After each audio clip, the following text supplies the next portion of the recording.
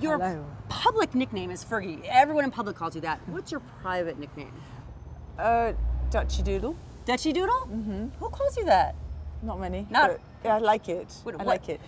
Dutch, and then Fergie's fine. I answer to anything really. I think Dutchy Doodle is really the best. It's good, isn't it? Yeah, I like Dutchy Doodle. Oh, well, but never mind, because this is really interesting.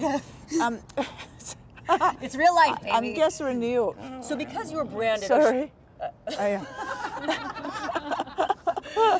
Gracie, would you like to weigh in? So okay. Sorry. So you're branded this red-headed wild woman. Yes. Now, have you had to live up to that wild child reputation because of your hair, or has your hair just really complimented who you actually are? I used to hate it, but now I love it. I love it. I mean, when I became, in 1986, when I became a princess, it took quite a while because you could never be anonymous, and I've never been anonymous ever since. Were you anonymous before? Not really. I mean, yes, but because Diana was my best friend.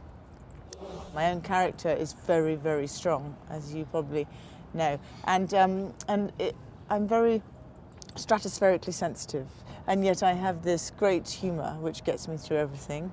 And I've never taken an antidepressant in my life, which is, I mean, not that it's a bad thing or a good thing, it's just that I just believe that at the end of the day I'll have a glass of wine, put my feet up and say, this too shall pass. So you unwind with a glass of wine? Yes, red wine, because even losing weight, I just lost 55 pounds at 55. Fergie fit at 55. Cool. Fergie fit at 55. It might be up to 60 pounds now. Where are you going? I mean, when does it stop?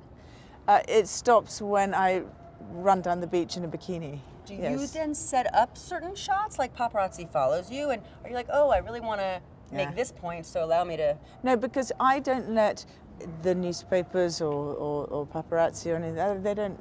I'm just lucky to be on a public stage. Prince Andrew put me here. You know, he married me, and the best thing ever happened to me. Is it the dream that you thought it was going to be? The dream was marrying him. That was a dream. And then I had two beautiful girls.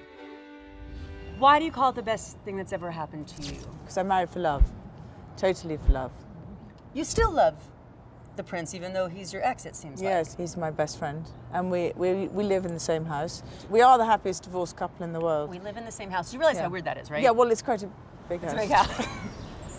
And I think that Beatrice and Eugenie, my children, are so centred and confident because they have one foot on with me, who's bonkers and mad, and another foot with their father, who's very disciplined and and is a member of the royal family. And you're a member of the royal family? No. Once removed? Ex.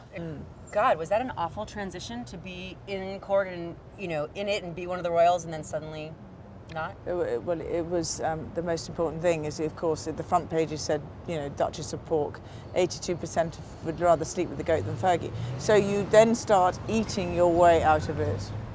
Weight is exterior, and you are clearly so much more.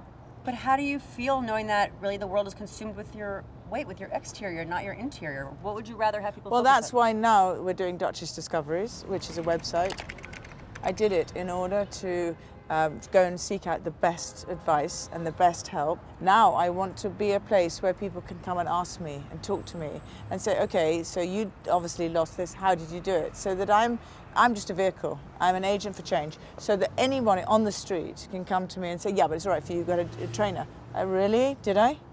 Let's see. Can you not walk around the block? Consider setting steps per day goals and reward yourself when you meet them. Let's say things change, you break your leg, you can't work out, you end up gaining a bunch of weight. Is that going to be a sign that you're not happy, or are you able to be happy inside whether you're 190 or 90? The good news is that it's going to be very difficult for me to put the weight back on because I don't use food anymore. I was an addict to food. Yeah. I know, and it's hard because... Oh! Heavens. She's telling me to wrap up. Well, listen, Is she? Thank you for sharing your story. Was it boring? Were we boring? I don't know if we were boring. She, however, is freezing. Oh.